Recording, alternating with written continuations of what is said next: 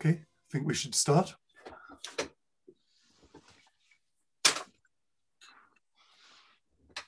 Well, it's a great pleasure to welcome Derek Attridge, finally, for a lecture postponed from last year in the History and Forms of the Lyric series presented by the Humanities Divisional Committee on Poetics at the University of Chicago.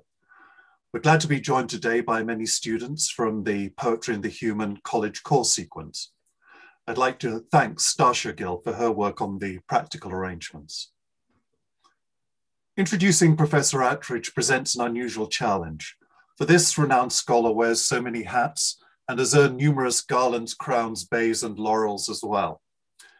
Briefly, he has published influential books of literary theory with an emphasis on the singularity of the literary work, signaled in such titles as The Singularity of Literature and The Work of Literature, as well as books on South African literature, particularly J.M. Coetzee, and books on Irish literature, especially James Joyce. But today we're narrowing our attention to recognize him as a major scholar of poetics, but more than that, one of those rare scholars who can justly be regarded as having radically reshaped a field of study, that of prosody, once a dry as dust byway. For centuries, English-speaking and reading students struggled to accommodate lines of verse written in a stress-timed language to metrical patterns developed on the basis of Latin, a syllable-timed language, contorting themselves with inverted feet and irregular feet until their feet became all of a tangle. As Alexander Pope should have predicted, God said, "Let Attridge be," and all was light, or at least light-footed, as we now can dance or pick our way from boulder to boulder across the syllabic stream, guided by Attridge's instruction in recognizing and responding to rhythmic stresses. He would, as a scholar, remind us modestly that he is not the first to attempt metrical reform, but what he has devised fully responds to verse prosody in a language as intricately muscular as English, one of those rare moments when a reform looks so obvious that we might feel amazed we were so long hidebound, even if we still apply the old tools in historical analysis. But Professor Attridge's method doesn't just make life easier for those of us who aren't scansion nerds. It rightly shifts emphasis in reading poetry from the technical to the phenomenological, to what and how the poem is performing, that is to say, to the poetic event. And his many books on poetry are exemplary in their attention to the work of individual poems. Such focus on the singular event of a poem, which is where Professor Attridge's work in theory and in prosody converges, has now opened out into the surprisingly panoramic view of his most recent book, The Experience of Poetry, a history of poetry from Homeric Greece to the early Jacobean period in England, a span of 2.5 millennia, as poetry became identifiably but equivocally distinct from song, dance, and drama, if always still involved in varying measure with performative arts. This is not a straightforwardly progressive history, leading from the blind singer-improviser to the aristocratic sonneteer, from the oral performance to the silent reader. The relationship between text and performance, between a fixed formula and improvisation, is shown to be dynamic from the start. And anyone who departs from a love story in reading to a child knows well that the oral doesn't always license the improvised. Throughout, the experience of poetry is engagingly exploratory, readable, staggeringly well-informed, while enjoyably anecdotal, negotiating the implicated history of poetry as event and text. The territory Professor Attridge maps is ambivalent, contrarious, sometimes crossing trackless steps, but all goes to produce an enriched sense of poetic language's unique power to at once represent, perform, direct, touch, and create. You really should read The Experience of Poetry, which is not only a book about pleasure, but is itself a pleasure to read, and I believe is due to be issued in paperback in September. Today's lecture promises to leap boldly from the Jacobean to the present. The question of what experience and whose experience, the question of what poetry, has been strongly raised by the catapult into celebrity of the inauguration poet Amanda Gorman, producing much excited commentary about the experience of poetry by a mass audience. I'm reminded of my late colleague Robert Byrd arguing wickedly at a conference of Russian poetic scholars that a poem recited by a factory worker in a Stalin-era movie, a poem of the most slavering Stalin worship, was a great poem on account of the enthralled unity it produced in its mass audience. The old Platonic question urges, how does poetry differ from rhetoric? Then what becomes of aesthetic experience in an age of attention overload? And how does aesthetic experience differ from sensation? As a guide to how a poem might be experienced, it would be hard to better Derek Attridge, and I invite you to join me in welcoming him through electronic mimesis from York to the University of Chicago. Thank you, John. I'm very, very sorry that I'm not there with you all. Maybe we can reinstate my cancelled visit at some time in the future. But thank you to all of you who have turned on your screens and are listening, I hope in some comfort, more comfortable than a lecture theatre would have been. And thank you, John, for your generous words about the experience of poetry. I worked on that book on and off for about 20 years. And all this time I was calling it the performance of poetry, because the question I'd asked myself and initially had funding to pursue was, how was Western poetry, or the forerunner of what we now call poetry, actually performed during those 2.5 millennia? But when I received readers' reports, and there were 4 readers' reports, each one from a specialist in the 4 periods that the book covers, I noticed how often the word experience came up in their comments. And I realized that what I'd really been writing about was how poetry was received by its auditors and, in due course, its readers.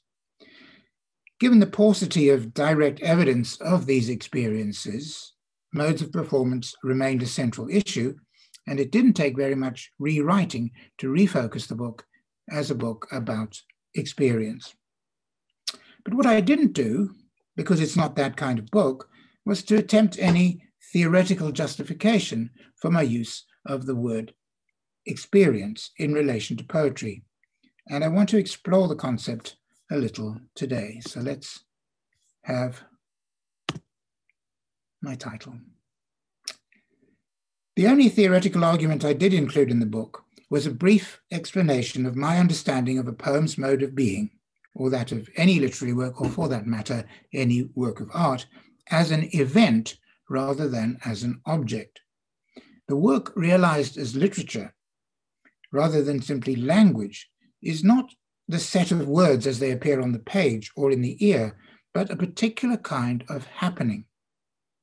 We use the word event every day, of course, either to mean an occurrence or, as the OED has it, a significant or noteworthy occurrence. But it has a more specific sense in many varieties of continental philosophy, where it carries the implication of an unforeseeable occurrence, one that could not have been predicted by means of any calculation, and whose effects, therefore, also come as a surprise. Among those who make use of some version of this concept, not all in the same way, of course, are Heidegger, Deleuze, Foucault, Lyotard, Badiou, and most importantly, from my own thinking, Derrida. Before I go any further, I should stress that in speaking of the literary work as an event, I'm not referring to literature in its widest contemporary sense, imaginative writing in general, say, but that subset of imaginative works that does more than simply satisfy readers' expectations. What I mean is that the vast array of things we call literature may well be experienced as events, but the particular kind of event that I'm interested in, the kind that those philosophers are interested in, pertains only to a small segment of that vast array.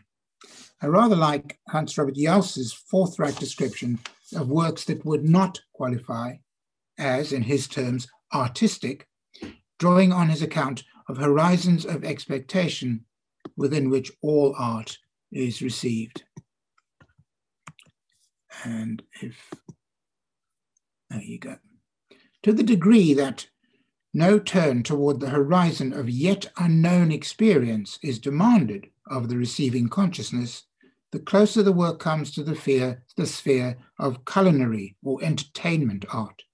This latter work can be characterized by an aesthetics of reception as not demanding any horizontal change, but rather as precisely fulfilling the expectations prescribed by a ruling standard of taste, in that it satisfies the desire for the reproduction of the familiarly beautiful, confirms familiar sentiments, sanctions wishful notions, makes unusual experience enjoyable as sensations, or even raises moral problems, but only to solve them in an edifying manner as pre-decided questions. It's rather a Germanic style, but the point is, I think, quite clear that for Jauss, and I think I would agree, work that simply satisfies expectations can be distinguished from work that takes one into new mental, emotional territories. The term literature, as I'm using it, has an evaluative dimension, therefore, though what counts as literature at any given cultural moment is, of course, subject to historical change. The reading of a literary work, one that involves a deep engagement with the words, then, is a singular event. It takes the reader into unexpected realms of thought and feeling. It surprises by its newness, a response which need not exclude a feeling of recognition. And when I speak of reading, I'm including other ways of engaging with the text, such as listening to a performance or watching a play or a film. What was unforeseeable has come about, and the reader's world has changed, perhaps only slightly, perhaps significantly, in order for this to happen. The comment George Saunders makes about fiction at the end of his excellent recent book, which I recommend to you, A Swim in the Pond in the Rain, is more broadly true about good literature and indeed good art. We've been comparing the pre-reading state of our minds to the post-reading state, and that's what fiction does. It causes an incremental change in the state of a mind. That's it. But you know, it really does it. That change is finite, but real, and that's not nothing. Saunders also says we shouldn't overestimate or unduly glorify what fiction does, which I think is also true of the criticism of literature and art more generally. And the event of reception, like the event of production, is at the same time singular and reliant on what is general and repeatable, language, generic conventions, and so on. I'm going to turn off screen sharing for a while and just hold forth. Let me see if I can move away from John, who's filling my screen, which is wonderful, but I'm sure John doesn't want to fill my screen. I'm not sure how to do it. Oh, well, too bad, John. You'll just have to be my main auditor. However, it's clear that the writer and reader are both more than simply passive receivers, mere tabulae rasa, inviting inscription by the emerging work. As Henry Statton has argued in a recent compelling study, techne theory. Artistic creation, when it's a matter of the works of art we value most highly, is made possible by the know-how, or techne, inherited by the artist from a long series of precursors. The event of the emergence of the new can happen only if the artist actively and explores and manipulates those inherited materials. The reader, too, plays an active role when engaging with the work, combining an openness to surprise with a deployment of skills and knowledges absorbed from other readings, from the accumulated resources of criticism, from lessons and conversations, and from the culture more widely.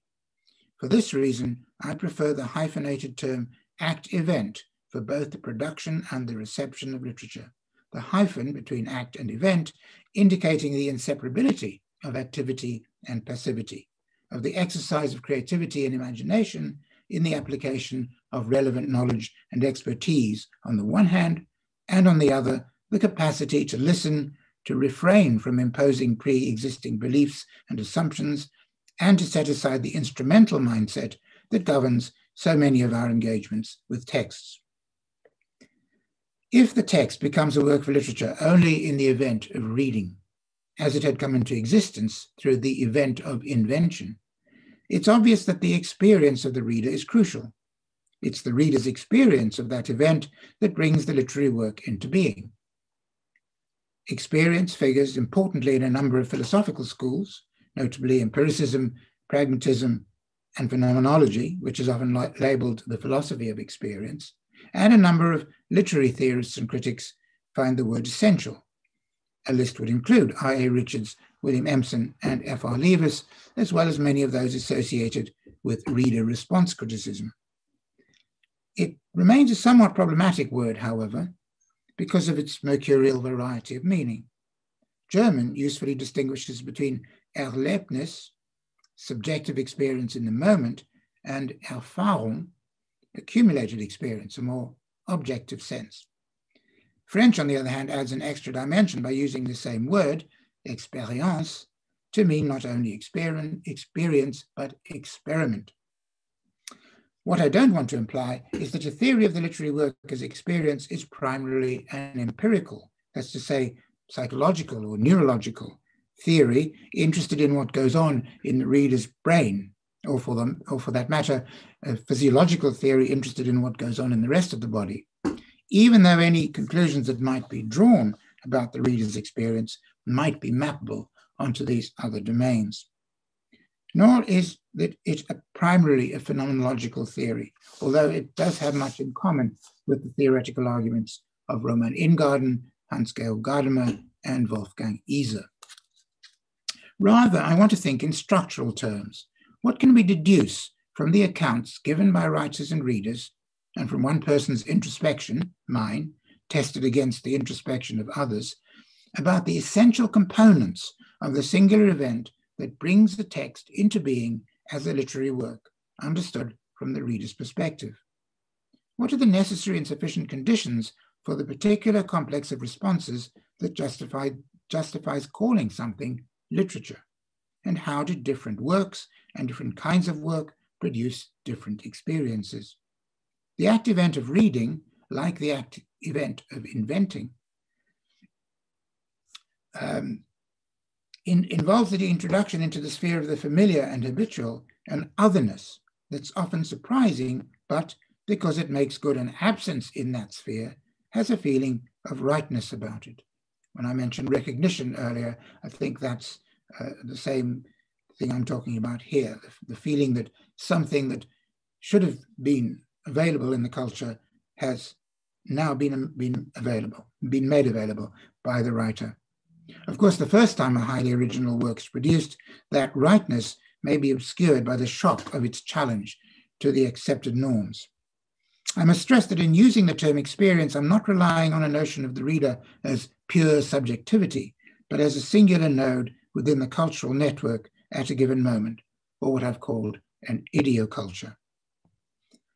A third term that's useful in pursuing these questions, one that, like event and experience, is common in both daily discourse and in philosophical writing, is form.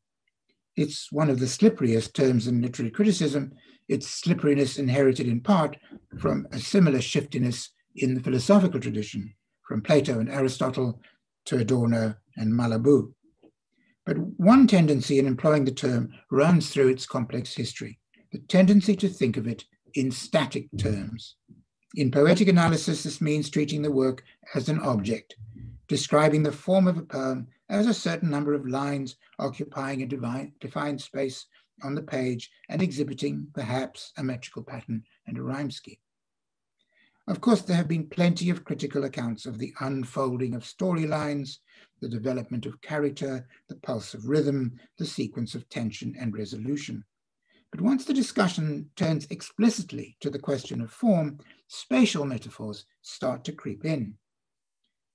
If the literary work is an experienced event, however, form can only be an aspect of what happens. It would be more accurate, therefore, to speak of forming or being formed or finding form. Form is not opposed to matter, In fact, in poetic works, the materiality of the language, its deployment of physical sounds, plays a crucial role. This operation of forming happens in many dimensions. The onward, fluctuating momentum of rhythm in verse, the unfolding revelations of narrative, the dance of allusions, the shifting relationships to the referenced world, the echoings and remakings across the text of sounds, words, and themes.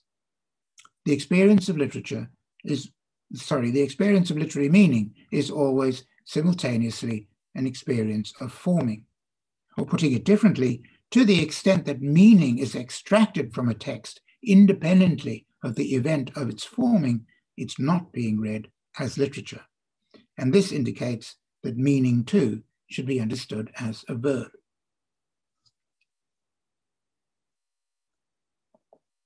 If a literary work happens as an event in the sense in which I'm using the term, a comprehensive critical account, whatever else it does, must include a description of the reader's experience of that event. In a historical study, there may be some attempt to reconstruct the experiences of readers of a previous period, though the critic's own experience is likely to form the basis of the argument, whether acknowledged or not. The critical account, if it's not a purely mechanical reaction, is an event itself, and it's one that can change the work for other readers. As Derrida says, even as it records, inscription produces a new event, thereby affecting the presumed primary event it is supposed to retain, engram, record, archive. End of quote.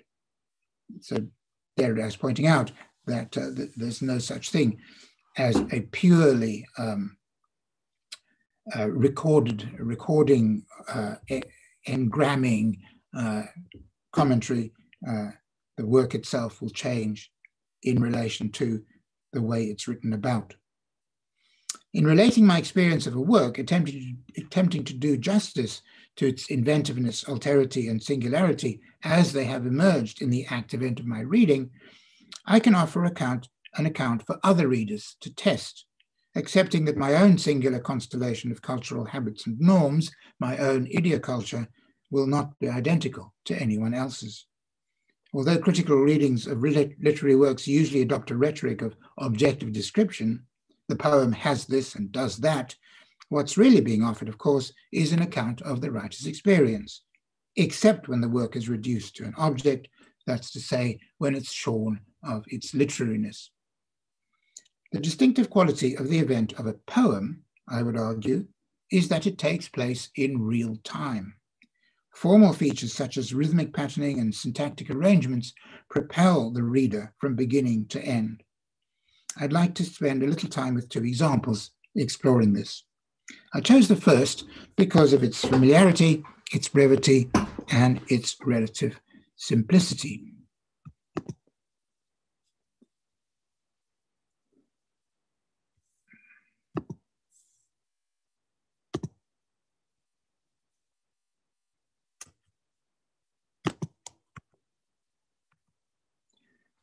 Browning's Meeting at Night. I won't read the whole poem yet. I just want to show you briefly what it looks like, because part of the experience of a poem, if you're reading it on the page, is taking in how long it is. This one is clearly short, how it's structured. This one is 2 matching stanzas, and the length of the lines. Here it's relatively short, but we will not read it through yet. On the page or screen, with no one reading it, this is an inert set of signs. I prefer to use the term text for this manifestation of it. The spoken poem may also be received as a text if, for example, it's picked up by a recording device or heard by someone who doesn't know English. And even an English speaker might be able to read it simply as a set of sentences encoding meanings. Think of a proofreader going through it, for instance. In a very limited sense, these oral realizations of the poem are events, but not in the more specialized sense I'm drawing on. The text can also be read instrumentally in a number of ways, as an instance of the sexual mores of the mid-19th century, as an insight into Browning's mental world, as an example of the metropolitan English of its time, and so on. To engage with the text as a poem, and one that's not merely formulaic but literary, is to be alert to the way in which form happens and meanings are staged in a temporal sequence, bringing to bear on words an appropriate set of technique skills honed through earlier engagements with poetry and wider cultural domains, including the forms and meanings of the English language, and at the same time being open to the unexpected and the other. The sense of the words as the poem unfolds is constantly being qualified or accentuated by the play of sound, the expectations and resolutions of syntax, and the energetic forward movement or momentary hesitations of rhythm. John Wilkinson suggests something similar in his study, The Lyric Touch. Oh, my turn to wave the book. I can't see myself on the screen now, so I hope you can see that. In his book, the Lyric Touch, when, as I say, he invites us to follow a poem. The word following, I take it, is somewhat related to my notion of experience. Let us for a moment imagine a first reading of Browning's poem without any prior knowledge of its content or context. To insist that meaning is a verb is to resist the leap to reference that governs non-literary discourse, or putting it differently, meanings are staged, and the process of that staging is as important as the meanings themselves. Not many theoretical accounts of poetry provide a terminology to discuss this aspect. One that does, and one that I'd like to test here, is set out in Don Patterson's mammoth study, The Poem. Patterson is still in bad odor in many poetic quarters for his comments on what he termed postmodern poetry in an ill-judged introduction to a 2004 anthology of British poetry. But he sings a different tune in The Poem. He now speaks of enjoying the poetry of his one-time bête noire, J.H. Prynne, and calls his earlier notorious introduction, quote, a graceless, badly timed, and poorly judged rant, which it was. Patterson's approach to meaning is in terms of what he calls conceptual domains, or overlapping clusters of meanings that allow us to navigate a path through the thronging semantic universe. Thus the word cinema names a conceptual domain we're all familiar with, and we could easily enumerate a number of terms that belong to this domain: screen, star, seat, popcorn, Hollywood, and so on. If I'm having a conversation in which this domain has been established, these words will take on specific meanings, different from those which would be assumed if we were using the same terms to talk about houses, or astronomy, or Los Angeles real estate. An attentive reading is one that establishes with precision the poem's conceptual domain. When one begins a new poem, an infinite set of semantic possibilities lie before one. Usually, it takes only a few words to radically reduce those possibilities to a much smaller set by instituting a specific conceptual domain. The title of our poem, Meeting at Night, begins that process. Establishing a nocturnal setting with its associated implications, darkness, secrecy, silence, and some kind of encounter appropriate to that setting, undercover operations perhaps, in the pursuit of crime or espionage or romance. Clearly, the conceptual domain is still open to further specification. The opening line of the poem immediately shrinks the broad conceptual domain established by the title: the grey sea and the long black land. While the coloring, grey and black, confirms the nocturnal setting and a corresponding ominousness of mood, the description implies a view from a vessel at sea, which would make the land a black strip against an expanse of less dark water. But the poetic work of the line is not simply the evoking of a real landscape. The way that landscape is evoked is what gives it its effectiveness. For instance, the line sets up generic expectations. The poem is to be descriptive or narrative, rather than, say, a philosophic meditation or a satiric epistle. Syntactically, two noun phrases set up an expectation for a verb to come, drawing the reader on. The line's rhythm also sets up expectations. It registers, to the reader familiar with English verse, as what would traditionally be called an iambic tetrameter, but one that exploits two of the common variations of iambic verse, an inversion, see and switching the stressing of the third and fourth syllables, and 3 successive stresses in long black land that produce the demotion of the middle syllable, which just means we don't feel a beat on black, though we give it as much emphasis as its neighbors. But the strong rhythmic contour that emerges is also suggestive of a more popular meter, sometimes termed dolnik, a free 4-beat line with little tendency to fall into regular feet. The 2 monosyllabic noun phrases balance one another, each taking 2 of the line's 4 beats. But the second, though still emphatic, moves less slowly. The grey sea and the long black land, an acceleration that also propels the reader forward. You can compare this with the deceleration produced if we rewrite it, the long black land and the grey sea. That slows the line down and leaves the reader pausing in a moment of stasis almost, whereas the line as Browning wrote it increases in momentum and leads the reader on.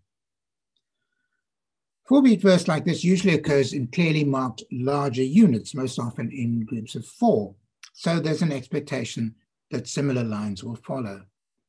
And so they do, the second line further particularizing the scene and the moon. The grey sea and the long black land and the yellow half moon large and low. The moon is not silvery but yellow, not a full moon but a half moon, not high in the sky but low. So we register the poem's rejection of romantic tradition. It's making a claim of greater truth to reality.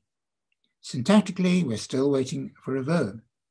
The opening pair of unstressed syllables confirms that the meter has some dolnik features, with another demotion on moon, keeping the movement unhurried. Yellow, half moon, large and low. You'll notice I haven't commented on the rather obvious alliteration on the third and fourth beats of both lines. Long, land, large, low. This is partly because it's obvious, but also because to me it forms part of the sound texture contributing to the generalized sense of heightened language rather than to the specific working of this or that detail. I don't want to say that the L's are mournful or disturbing or ominous, because I don't think L's can ever do that. Patterson argues that the default configuration for lyrical poetry is patterned repetition of consonants and variety of vowel sounds. And that's certainly the case here. There are 8 different vowel sounds for the 10 stressed words, while the consonants have that pattern. At the same time, there is assonance between black and land, half and large, and an off rhyme between yellow and low. But this sort of commentary is easy to carry out and doesn't distinguish between successful and unsuccessful poetry. Lines 3 and 4 continue the catalogue of descriptions, but introduce metaphors for the first time. And the startled little waves that leap in fiery ringlets from their sleep. 3 of these metaphors involve personification, straightforward personification, startled, leap, and sleep. What metaphor does, in Patterson's terminology, is to introduce into one conceptual domain a term that normally belongs in a different one. It is, therefore, in my terms, an event of invention, a bringing into being of the new, a little surprise. Here, words from the domain of human behavior are brought into the domain of the sea. The other metaphors are more surprising. The moon, it seems, has made the wavelets look like flame-colored curls of hair, and this involves a double process of metaphorization, as a term from the domain of, let's say, ignition is applied to the domain of human beauty, and then both are transferred to the marine domain. We still haven't reached a main verb, and the syntax thus continues to pull us forward. The rhythm also becomes quicker and more agitated. The line is hurried along by an increase in the number of unstressed syllables, a run-on, and a promoted syllable. That's to say, the word from carries a beat, but it's unstressed. Our familiarity with this form leads us to expect a rhyme with low at the end of the 4th line, and instead we encounter a rhyme with the previous line, sleep matching leap. The expectation of a rhyme with low exerts more onward pressure. Are we going to get the rhyme that we expected? And that rhyme does arrive at the end of the next line, to be followed by a rhyme that links all the way back to the first line. As I gain the cove with pushing prow and quench its speed i' the slushy sand. These lines continue the quicker movement of the previous two lines and come as a culmination of sorts, not that of the anticipated main verb, which never arrives, but of the action taking place in this environment. The sonic texture is again a pleasing combination of consonantal repetition, cove, quench, pushing, prow, speed, slushy, sand, and vocalic variation, 8 different vowels in the 8 stressed syllables, at least in British Received pronunciation. The conceptual domain is altered by the introduction of a first person arriving within the scene.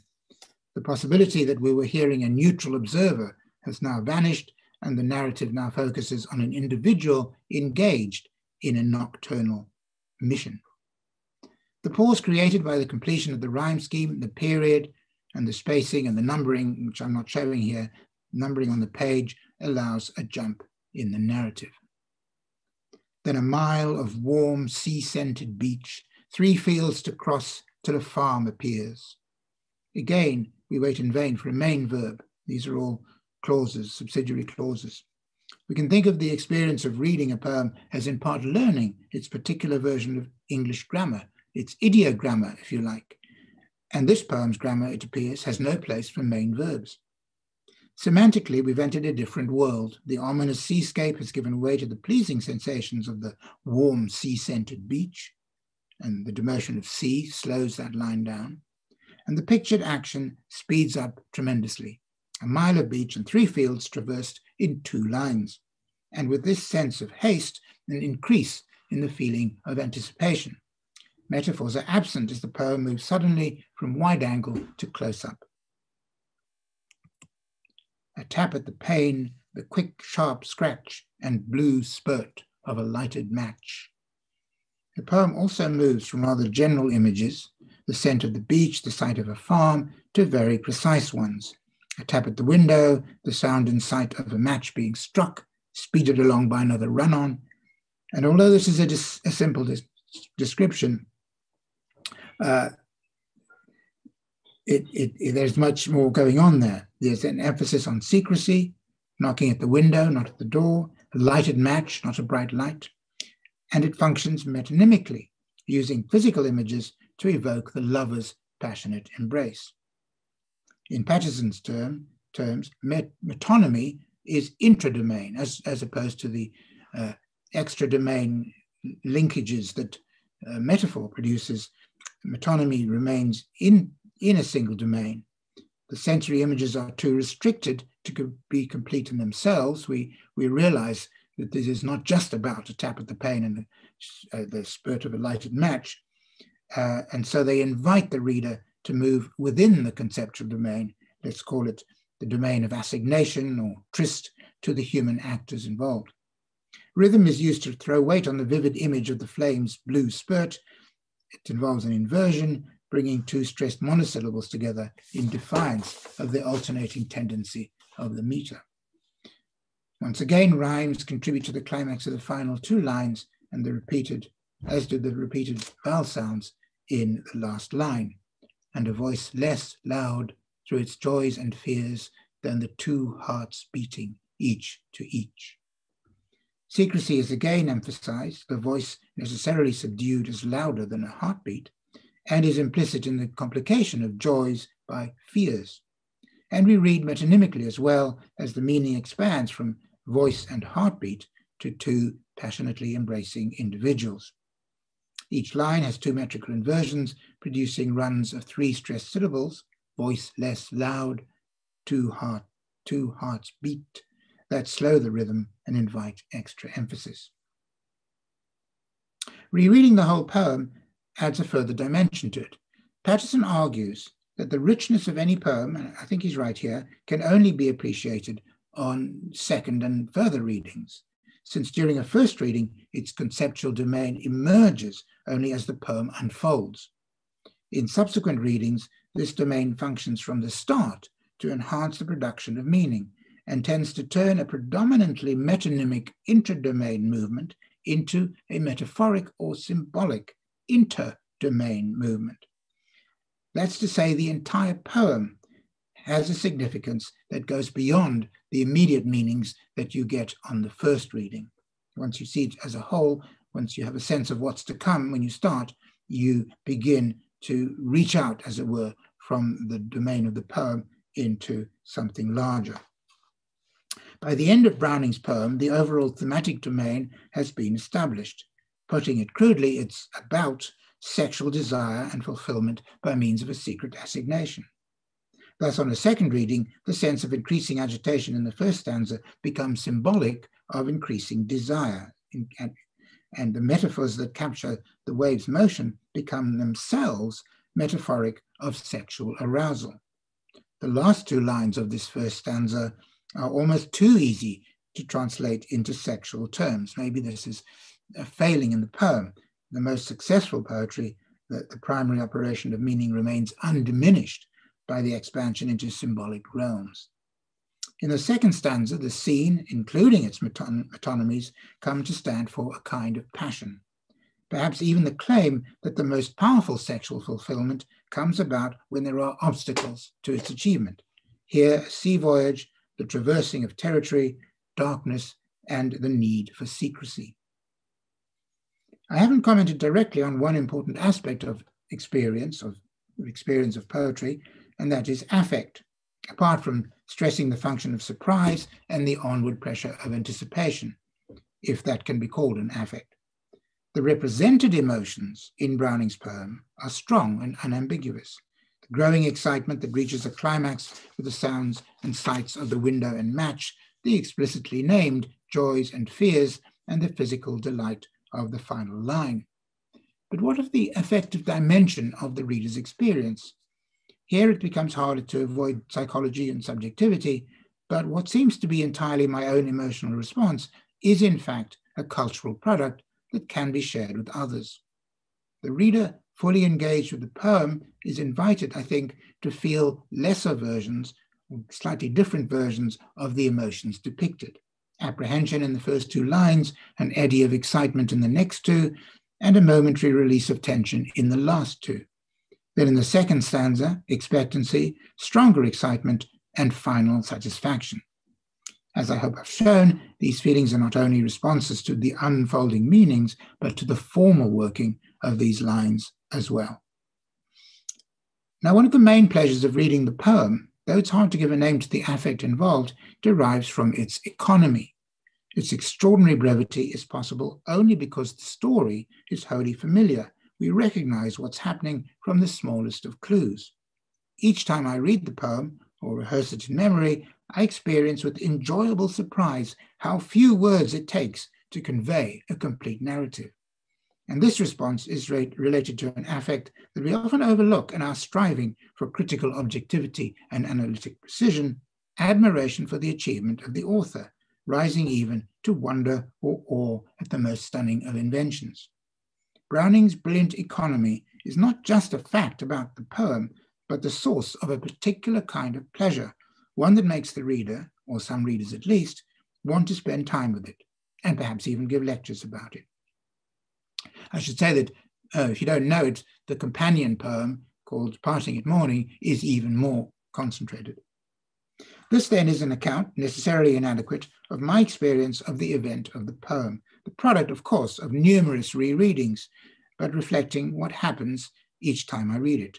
It's always the same poem, with the same sequence of surprises that against all logic remain surprises, and yet it's different each time because I am different and the context within which I'm reading it is different. I shouldn't say and yet, it's the same poem because it's open to an infinite number of new contexts. What Derrida terms iterability is the process whereby the capacity for change is what makes it possible for identity to survive.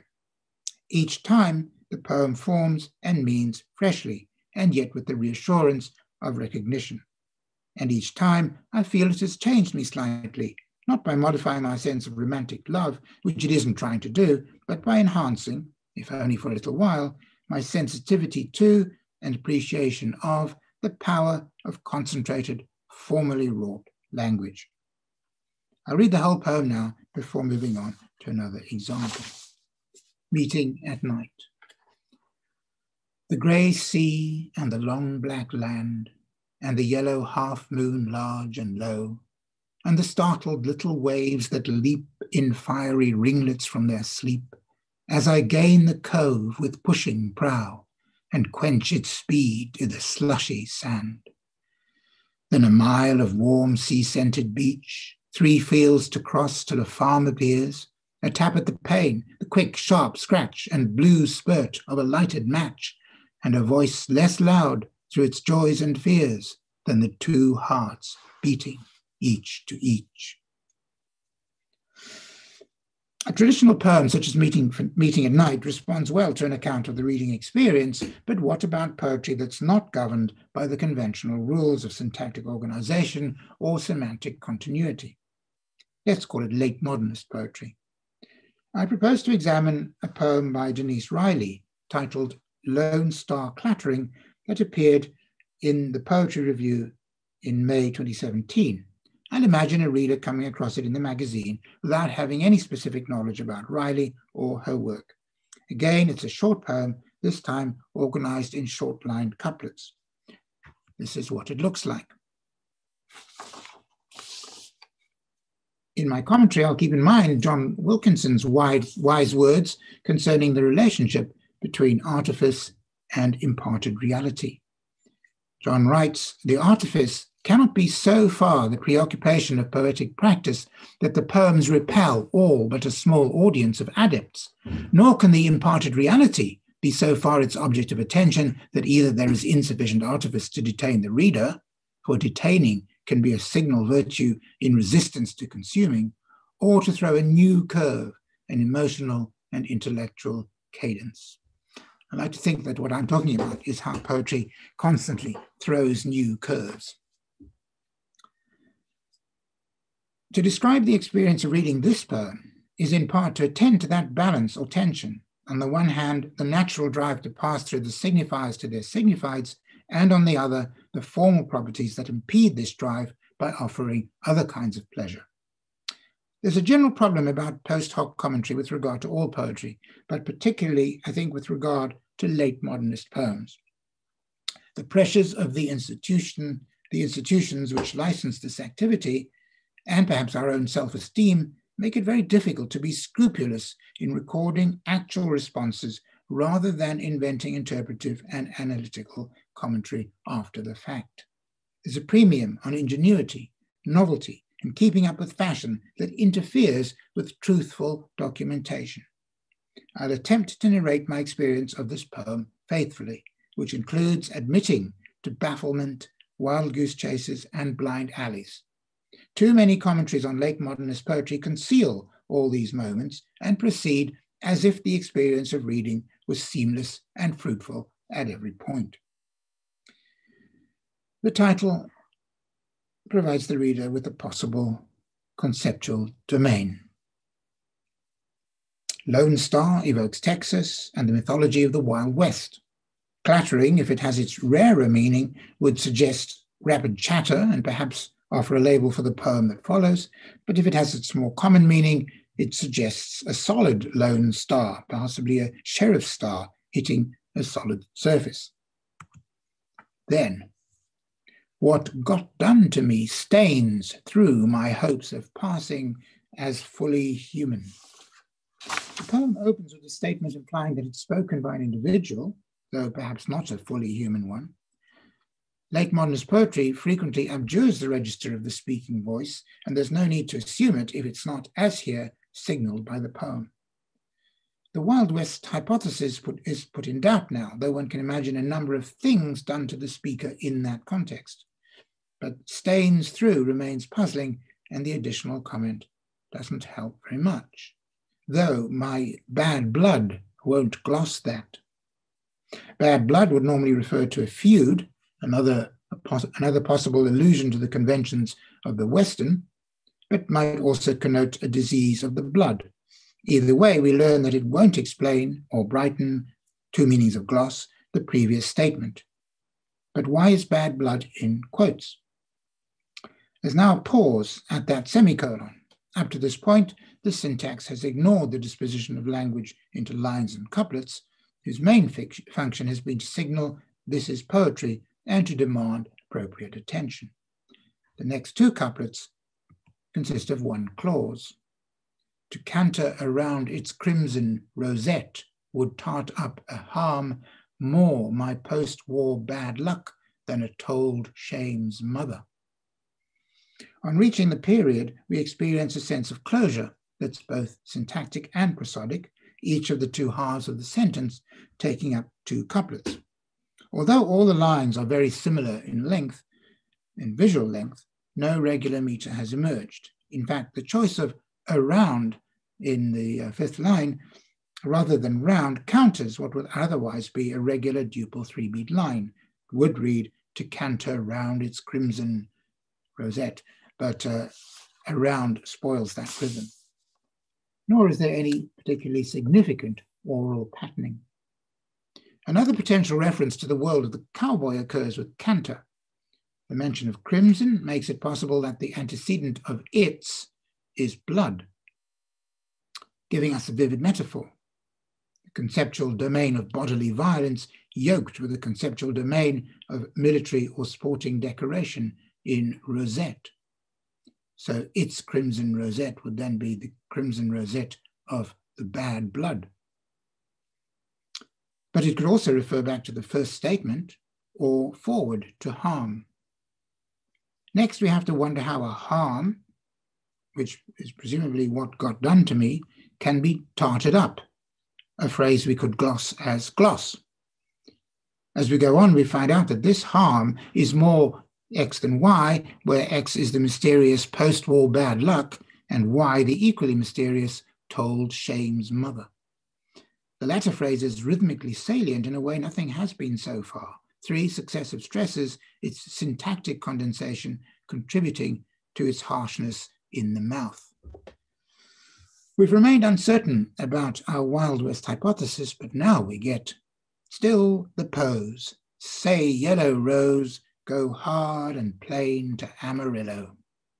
Here's our cowboy singing the Yellow Rose of Texas, and perhaps is this the way to Amarillo as he makes his no-nonsense way to the Texan town, though it's only a pose. Googling reveals that Amarillo is known as the Yellow Rose of Texas, which I didn't know before. Appropriately for a song, the couplet is regularly metrical and has an internal rhyme, rose pose, and an echo, yellow Amarillo, as well as line final assonance, rose Amarillo. It may just be a pose, but it seems to have real consequences. They have shot me down, yet do I rise a tad orange. After the unvarnished announcement of the shooting, which sounds more like an airplane pilot than a horse rider, there's a curious inversion, yet do I, instead of yet I do. Any trace of magniloquence is immediately deflated by the colloquial closing phrase, this almost human creature is not red, but a tad orange. The final word clinches an alternative conceptual domain that has emerged during the reading. We could call it decorating. The decoration of the star in the title is picked up in the rosette, which is echoed in the rose.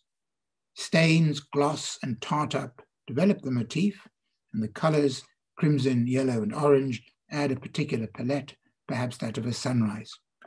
How the two thematic domains relate to one another remains less clear. If, as Patterson suggests, a rereading moves the poem towards symbolic processes, the fuller interpretation would need to take account of both. Let me read the whole poem, giving it another opportunity to do its work as a single movement in time. Lone star clattering.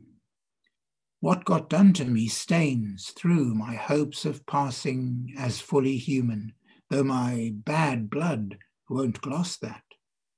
To canter around its crimson rosette would tart up a harm more my post-war bad luck than a told shame's mother. Still the pose, say yellow rose, go hard and plain to Amarillo. They have shot me down, yet do I rise a tad orange. The day after I finished a draft of this talk, I happened to be reading an article on medical whistleblowing. And in one of those coincidences that feel something more than a coincidence, I found myself looking at the phrase bad blood in quotes. I learned that in what became known as the Tuskegee experiment, a large number of impoverished Black Alabama sharecroppers suffering from syphilis were deceived into thinking that they had bad blood and that it was being treated. It wasn't.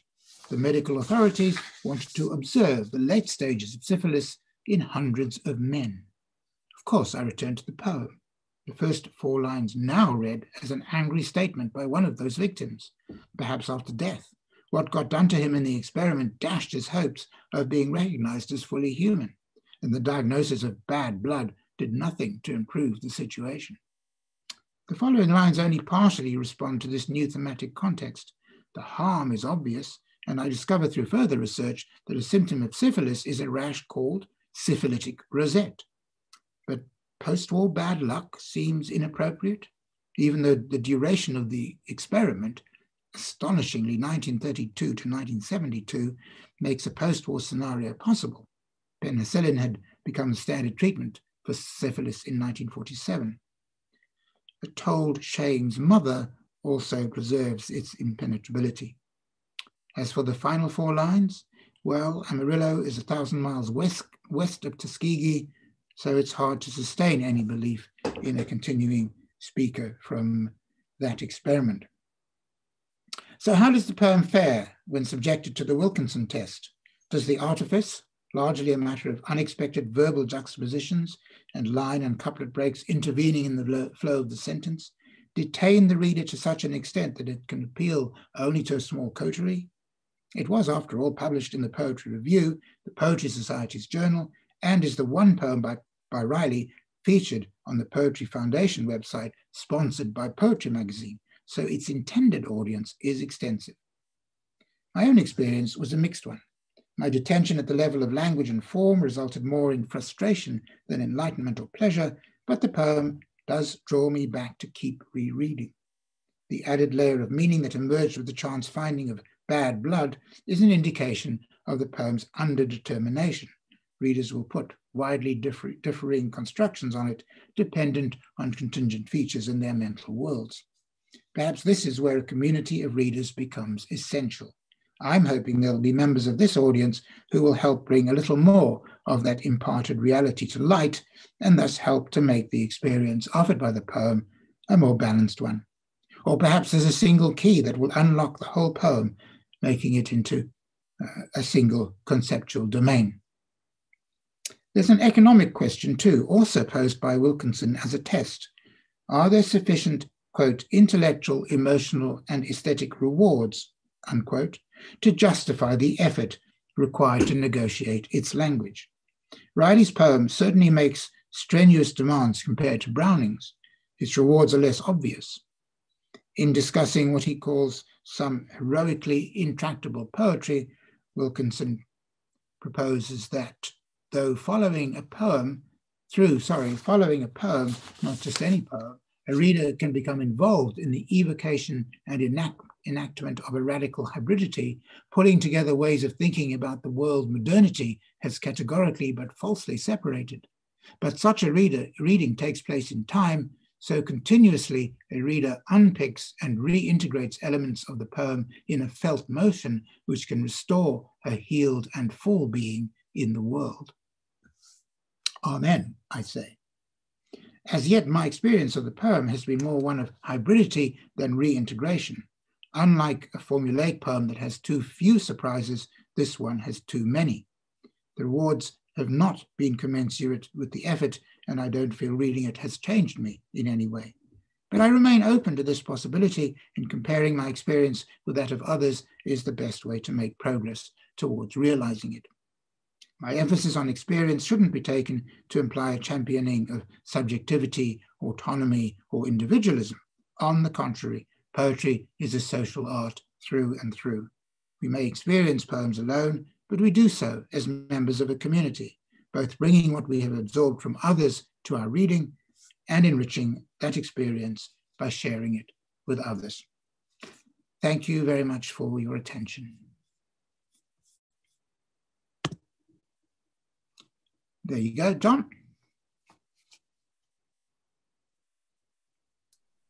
Thank you so much for that, Derek. And I hope that somebody here will show us the way to Amarillo, which seems to echo in the background of this poem. I invite people now to ask questions of Derek using the chat screen. So he will respond to your questions. To take my opportunity to ask a question before anybody else has time to put in a chat, I'm very struck by what feels like a temporal disproportion between the activity of reading a poem in time and experiencing a poem in real time.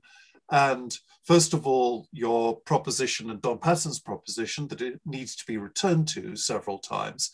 And secondly, the amount of time which is required in order to provide an exposition of a poem. So I wonder if you'd just like to comment about that kind of accordion sense of time, which feels like a feature of your talk. You're absolutely right. And I think the Browning poem is a good example of that. And I've just finished another essay in which I do something similar and spend many, many pages writing about Ben Jonson's little elegy for his son, on my first son, which is even smaller. And I commented there that after discoursing for I don't know, 6 pages about it, I say that, but it only takes a minute to read. So I think that temporal concentration it's not necessarily true or an important feature of all poetry. Clearly, there are expansive poems which take their time, but I think the lyric tradition is one that makes that a virtue, that in order to unpack what goes on in, say, a minute of reading time, you need an hour of discursive time. I think it's a valuable and significant aspect of the lyric. But I never quite thought of it in those terms, so thanks for raising it. Shall I see what if anything has come in? Yes, sure.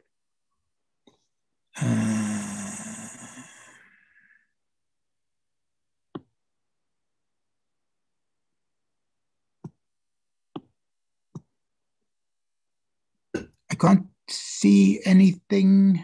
Here we go. Okay.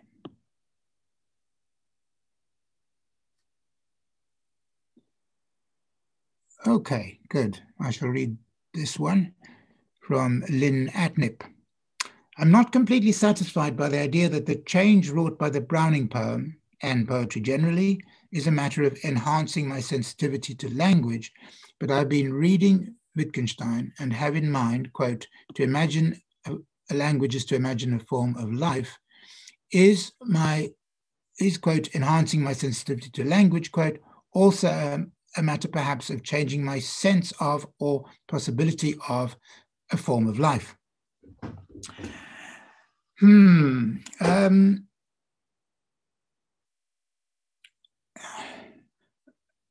I certainly think that the kind of change that a poem or a work of literature can bring about can involve what Wittgenstein is talking about there. That's to say, a shift in my sense of what language does, what language can do, the power of the various forms of language, so that in some way my sense of the world has changed because of the degree to which my sense of the world is dependent on my internalized language, the way I frame my sensations, my experiences in linguistic terms. When I was talking about the effect of the Browning poem on the sensitivity to language, I wasn't talking about that quite so much as just about the sheer extraordinariness that language in whatever that is, and this relates perhaps to John's question as well. What is it, 40 words? The amount of emotion, the amount of meaning, to put it rather crudely, that can emerge from that small number of words is not something we're normally aware of in language. So I did mean it actually, for me, changes my sense of what language can do, which isn't quite the same as saying it changes my sense of the world by changing my sense of language. But that I do think is something that is always a possibility. Okay, thank you for that. Hello, Sarah Newt. Hi, Derek, thanks for the talk. Your account of encountering a poem is quite temporally linear, bringing the reader from the start to the end of a poem, whether reading it the first time or rereading. I'm wondering whether the experience of already knowing poems can take them out of this linear framework.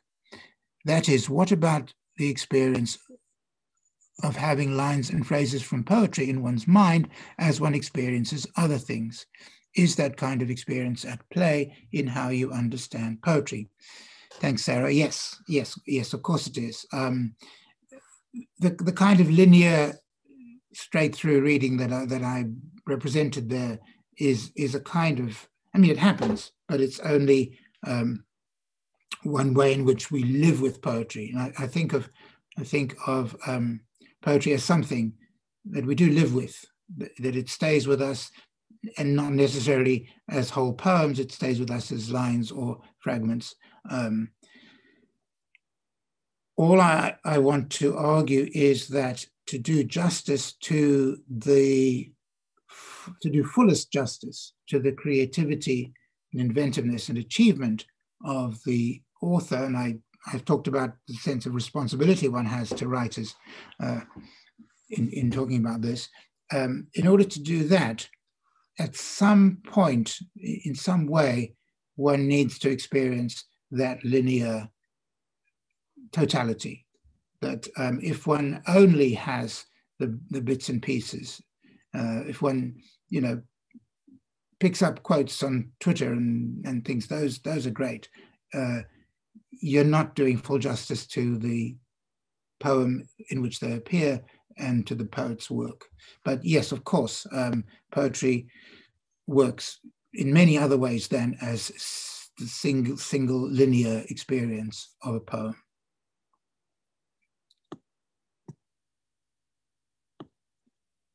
I'm scrolling down, but I don't see another question.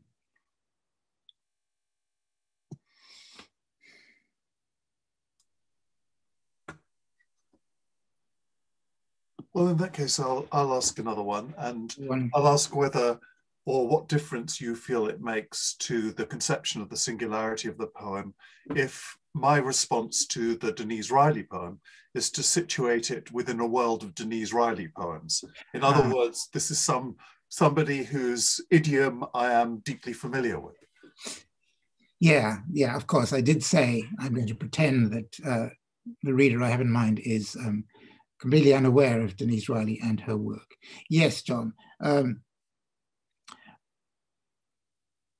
When we read a poem, we bring to it, and I did try to stress this at points, we bring to it a whole lot. We bring to it our knowledge, not just of the language and of the genre, but whatever we've picked up about the poet, about the context in which it appears, what kind of magazine it might appear in, and all of that is relevant. We have to do a certain amount of mental sifting, I think, so as not to allow irrelevant or skewing elements to come into it. But a fuller Well, no, I wouldn't say a fuller. I'm very happy with that first-time reader reading the Denise Riley poem and struggling with it.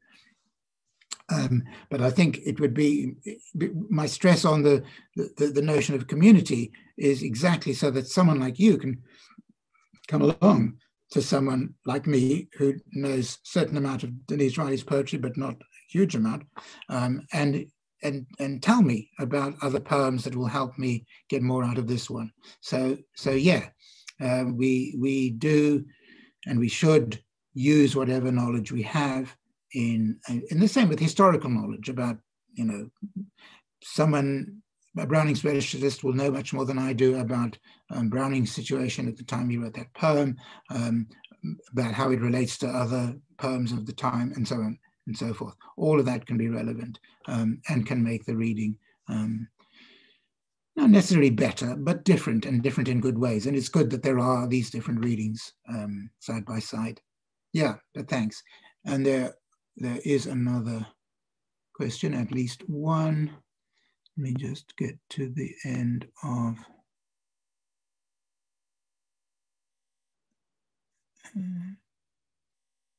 Oh, there's quite a few. Okay. From Joe Scapitone. Thanks so much for this accordion expansive talk. Can you say more about the pressure of the institutions that limit our capacity to account for the experience of a poem? And what about poetry that is made up of bits and does not attempt to progress linearly? Okay, two questions there. By the institutions, I meant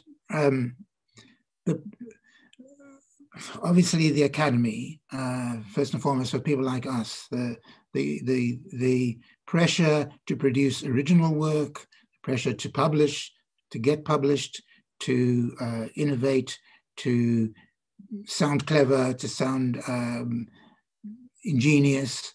All of that can, I think, interfere with an honest account of one's responses to a literary work. And I'm certainly not excluding myself from this, the pressures I feel. Here's the page, I've got to write on it, I've got to say something that people will make people sit up and notice, and I start thinking about ingenious, inventive things to say, rather than how does this work strike me? If I reread it and reread it, what is happening to me? What is really going on here? Second question about poetry that's not linear. Of course, to be more precise, my argument is that our experience of art happens linearly, happens temporally. So I would use exactly the same argument for one's experience of a painting or of a statue. One starts somewhere, one moves around. It's an event. In the case of a static work like a painting, of course, it's much more different for different viewers because their temporal experience will be different. So a poem that doesn't work in a linear way is still experienced as an event, but not an event in which the linear is a controlling dimension. And this makes for greater freedom in the way in which the poem, or the order in which the bits of the poem are approached.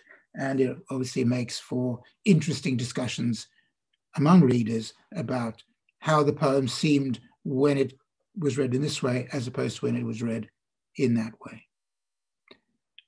Okay, and from Richard Stryer, why, in capitals, is seeing the poem as an object non-literary? Seems to me an essential part of its literary existence. The objective realm is crucial to your point about the way in which reading is not simply an individual experience. No. What I'm saying, seeing the poem only as an object is non-literary. I showed the poems briefly as they appear on the page because that sense of the poem as an object, a certain number of lines, a certain length, is part of one's experience. So I absolutely agree that the poem as object is part of the experience. It's still part of a temporal experience. You're likely to have that sense of the way it looks on the page first, and then to enter it as a linear experience, as a temporal experience, determined by the linearity of the poem. So I don't see that as necessarily being any more crucial to the point about reading not being individual, in that we can discuss the importance of the look of the poem, say, just as much as we can discuss the way the metaphors work or the way the rhythm works. So I think all of those are part of what make it not simply an objective, not simply an individual experience. But yes, I take your point about the part played by the poem as object. Okay, I'm going on from Joshua Skodel. You contrast the linear act event with the static conception of form, but also note that one has a richer sense of its temporal unfolding with a second reading afterwards has a sense of seeing it as a whole. This suggests that a static sense of the poem as object to be seen is part of the process, not its antithesis. Yeah, I probably didn't use the words quite as precisely as I should have. Seeing it as a whole would relate back to what I said in answer to the previous question. Yes, one might have a visual image of the poem on the page as part of one's experience, but when the point about the second and later readings is that when one comes back to it, one knows where it goes, one knows how it unfolds. It's not really seeing it as a whole. What one keeps in one's mind, if one isn't actually rehearsing it in one's memory, I suppose one is holding something, some neurological set of coordinates, but in order to bring the poem back to oneself, one has to rehearse it. The words have to move along in one's mind. And so coming back to it, yes, one has a sense of the poem, what the poem does as a whole. One therefore has a sense of what Patterson calls the conceptual domain in which one is moving. But in order to re-experience the poem, I think one does have to go through the words. And Joe Scapitoni again, when I think of Amarillo, I think of the Cadillac Ranch as one of the touchstones of Route 66's extension from Chicago to Los Angeles. Don't know how much this has to do with Riley's poem, but thought I'd mention it. Okay, we'll think about that one. And I think that's the end of the questions that we have now, John. Okay, well, I think that does take us to roughly our target time for concluding this event. And this event I can also advertise will be available as an object at a certain point, and we will let people know when they can review it again. But for now, I'd just like to thank Derek Attridge for his very compelling talk. I hope that some people will follow up with ideas around the Denise Riley poem, and I shall post that to make it available for people so that they can review it at more leisure. But for now, thank you, Derek, from an extremely cold and snowy York, and from us in an even colder, snowy Chicago. Thank you so much, and we look forward to seeing you again next quarter when you come to launch your book at the Seminary Co-op.